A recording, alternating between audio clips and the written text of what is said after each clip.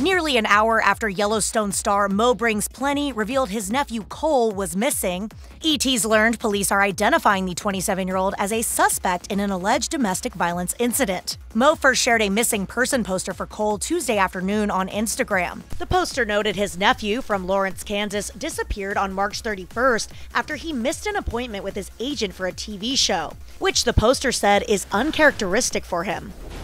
Sabete.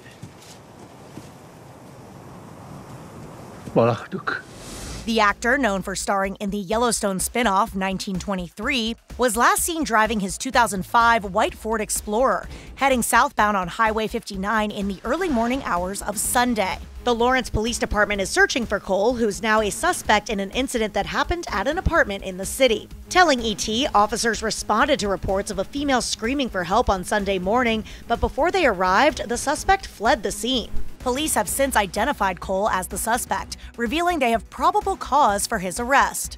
They've also issued an alert to the area. Authorities say Cole's family reached out to police expressing concern.